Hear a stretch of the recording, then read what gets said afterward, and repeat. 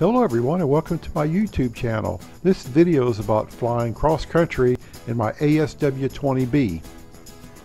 The glider first flew in 1977, 42 years ago, and it's a glider that's loved by all that fly it.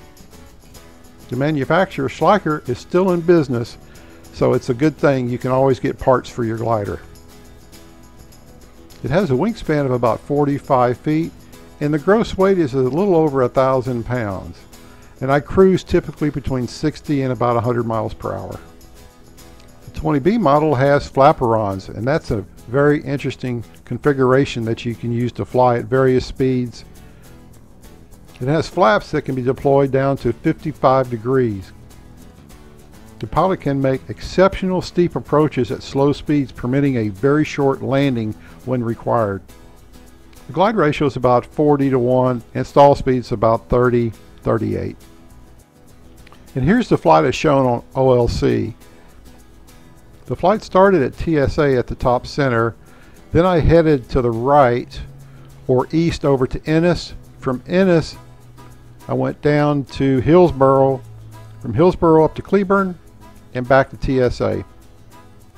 The total flight distance was about 124 miles, and I had an average speed of 43 miles an hour over the course. Total flight time was about 2.5 hours. Looking at the graph below, my flight was between 4,500 and 6,000 feet nearly the entire way.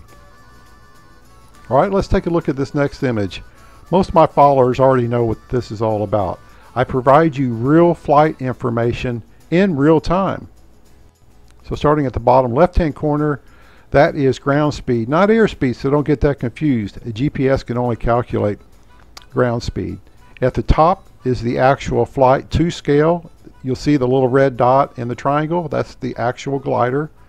Above is the flight time. Center top is the compass heading. Right-hand side is your rate of climb indicator as measured in feet per minute. And the bottom right is your altimeter. Alright, let's prepare for takeoff.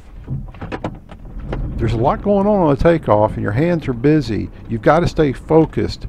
No distractions. You got to keep your eye on that tow plane at all times. The glider has a CG hookup and it can make it very sensitive in pitch. You've got to be very careful here.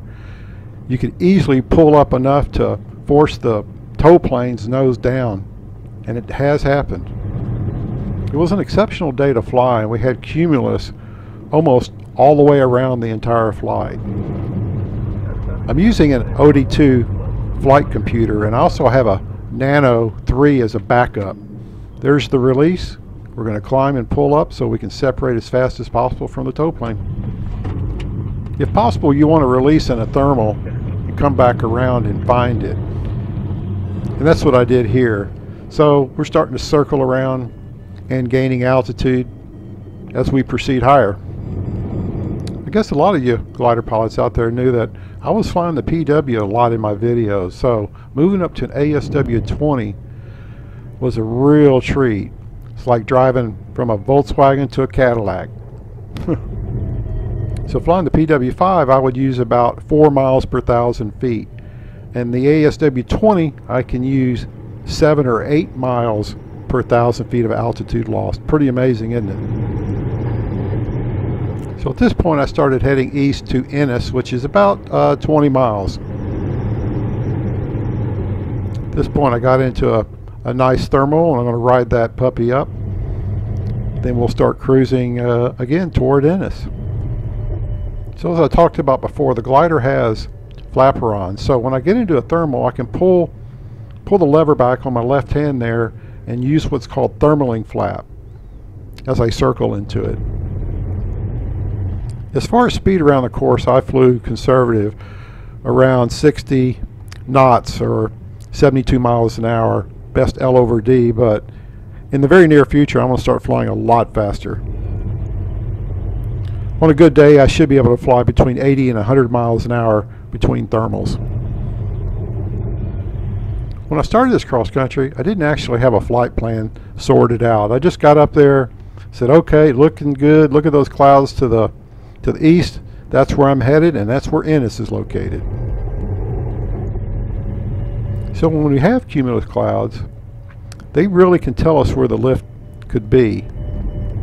So if you notice on that triangle, the red dot is moving closer to Ennis. You'll notice on the triangle, we don't fly in an exact straight line. We follow the cumulus clouds from one cloud to the other, you know, generally in the direction we're going, but we just don't fly straight ahead because we want to use those clouds and use the lift under them to either porpoise, so we slow down and lift, speed up and sink, and speed up any faster in heavy sink. So I've been experimenting with the flap adjustments, going negative. What does negative aileron do? What is that? How can that help you? Well, what it does, it allows you to fly faster because there's less lift on the wingtips. So with -1 flap setting or aileron setting, you can easily fly at 80 knots or about 92 miles an hour cruise speed. With ailerons in -2 position, you can easily cruise at 100 to 125 miles an hour, very easily. Now at this time I found a really nice thermal here working my way up, and I'm over the town of Ennis at this time. Well, let's just watch the video as I climb on out.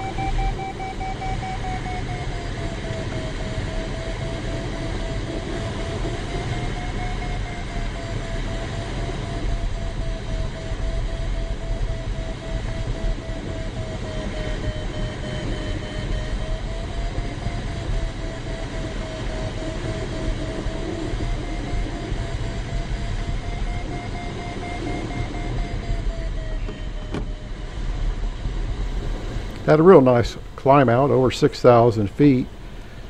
Now we'll start heading to Hillsboro, which is about 30 miles from here.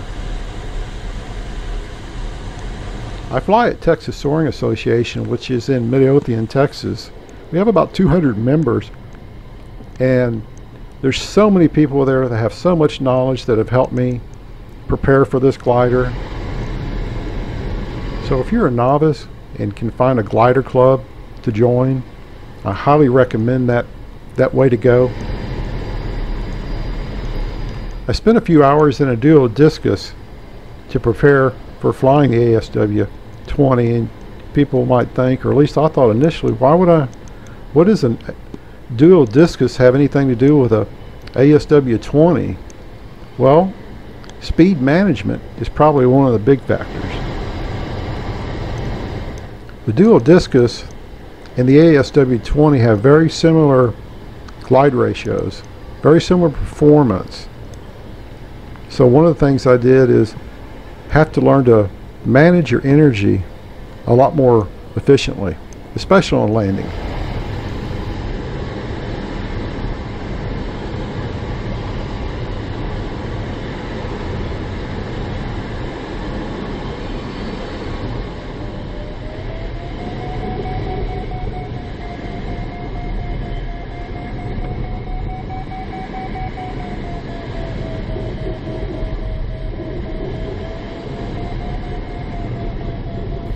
So at this point I'm about 3/4 of the way to Hillsboro. If you'll notice that little red triangle, you'll see I'm getting closer, and I'm just working this nice thermal at this time.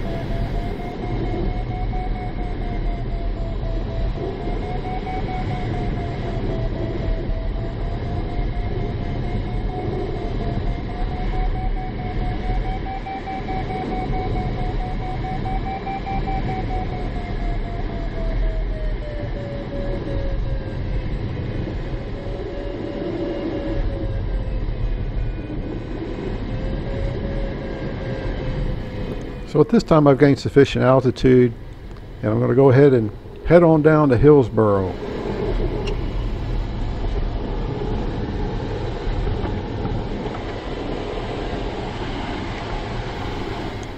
And I keep my old trusty sectional map available if I need it. If the OD goes out, I still have a backup to the Nano 3, and if that doesn't work, I still have a map to use. Amazing what they can do with technology, isn't it?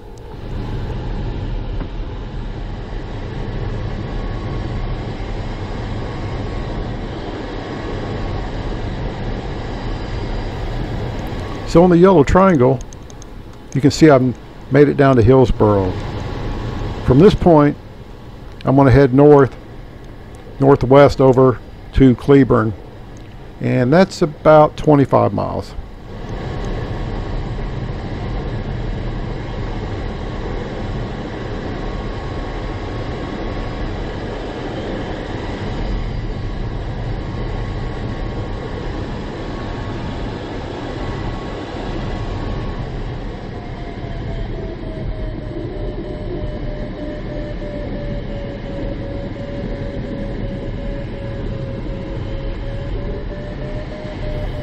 If you look down at the ground there, you can see in this area we've got 1 million places to land out at, and you even have Hillsboro has an airport there too. So if you land there, you can call up TSA, say, help me, help me, help me, come get me please, and they'll come get a tow plane, pick you up, tow you back.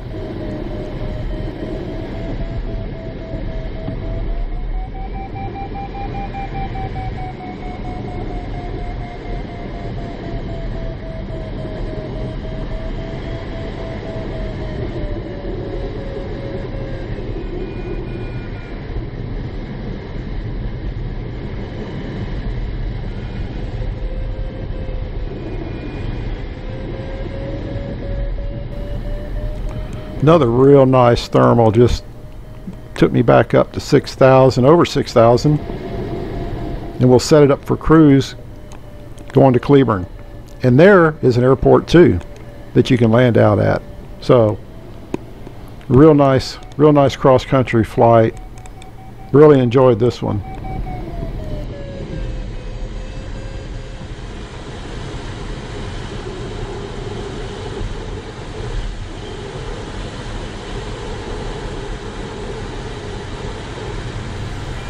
You'll notice the triangle about halfway to Cleburne at this time. Look at the altitude too. Just what a wonderful day. Never got low to get scared about anything. That doesn't happen every day, I'll tell you.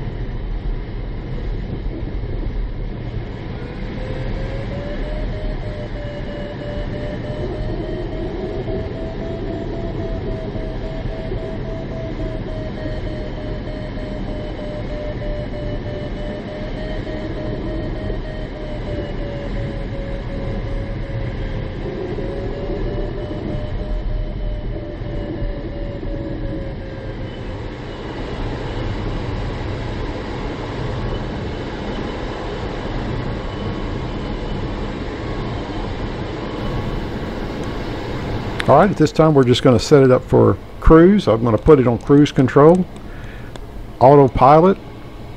I wish I had one, but I really don't. And we're just about to Cleburne.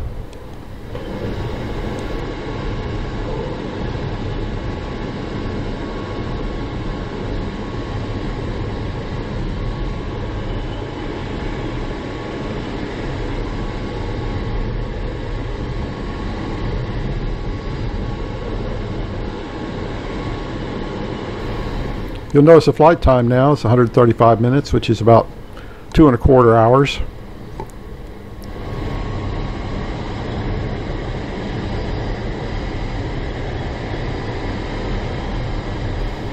At this time I'm over Cleburne Airport and heading back east to TSA, and you'll notice out there's not as many or abundant cumulus clouds as there have been for most of the entire flight. And I'm thinking, am I going to be able to make it back to TSA? But even if I don't, I've got a couple of grass strips I can land along the way.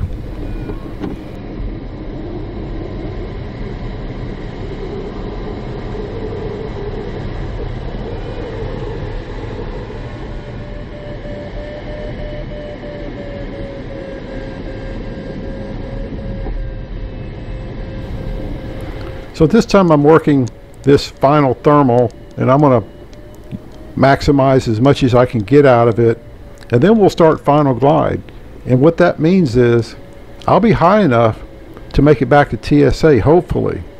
My flight computer indicates that I'll make it back at about 1,500 feet above the ground, but yet I'm still 20 miles out or so. So, you know, I'm sitting there looking and thinking, let's see.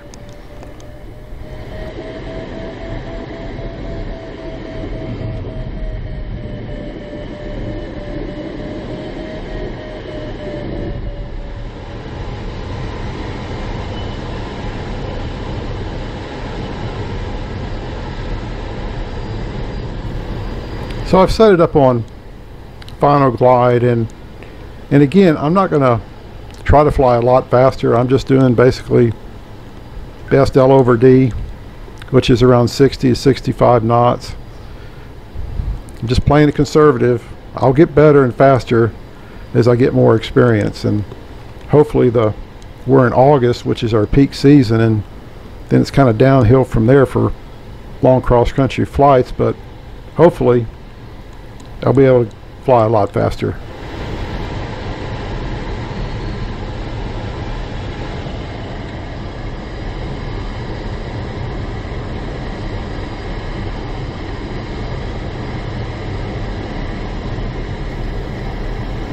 Alright, this time just kind of working my way down. Still have about 15 more miles to go. I do have those two land out areas. One is a asphalt runway, and another one has a grass strip over at Lupskin, but I've got sufficient altitude or height energy to make it back to TSA, but it was pretty close, and you'll see that here when we get to the landing phase coming up.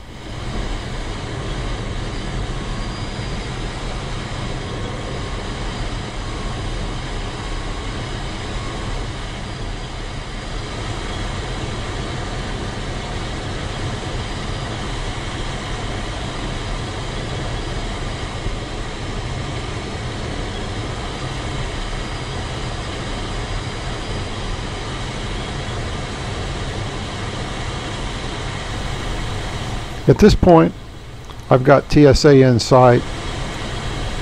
Still looking at the OD computer, still saying I can make it with at least 1,500 feet above the ground, which is our pattern altitude, by the way.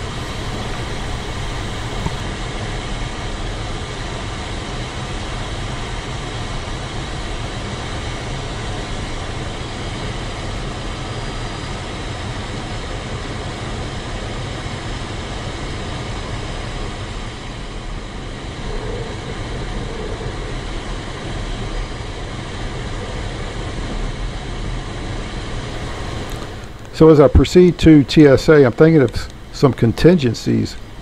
What if I hit some sink or something, and maybe it's going to be a real tight situation getting to TSA.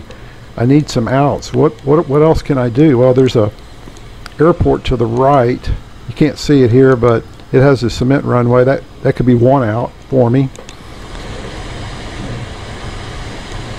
Another possible out would be, instead of flying over the airport to enter a pattern for a left downwind, I might do a right-hand pattern if I have low energy.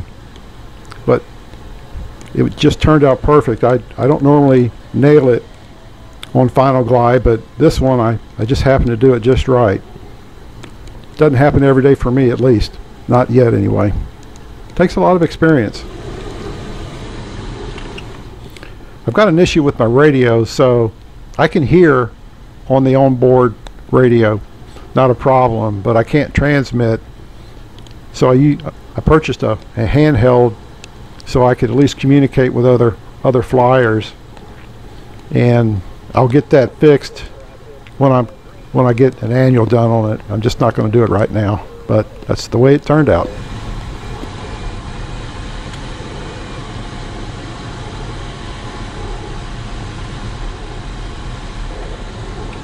TSA traffic, Echo 45 Bravos, over the top center of the field, entering a left downwind for runway 18.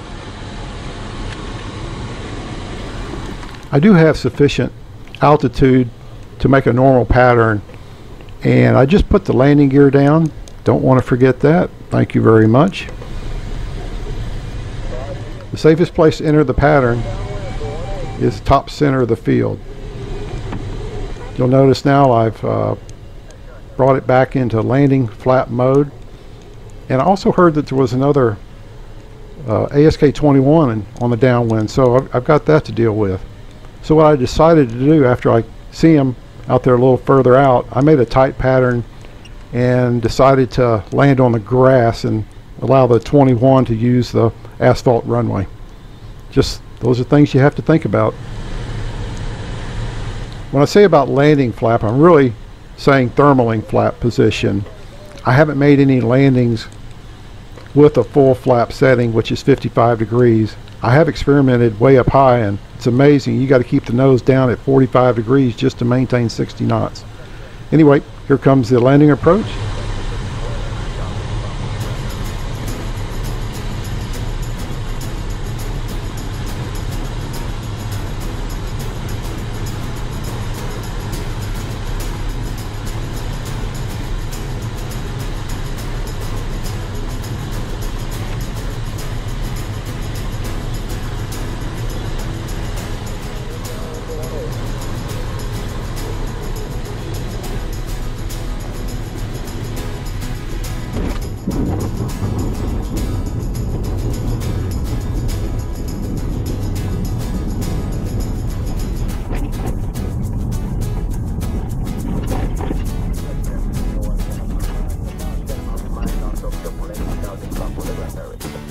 Woo.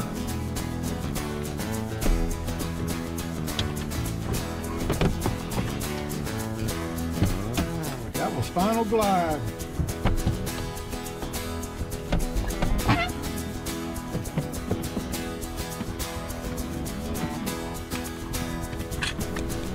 Well, I hope you enjoyed this video, and be sure to look up all my other flying videos, from radio control, ultralights, hang gliders, and a lot more. So you guys have a great day, and we'll see you in the air next time. Bye bye.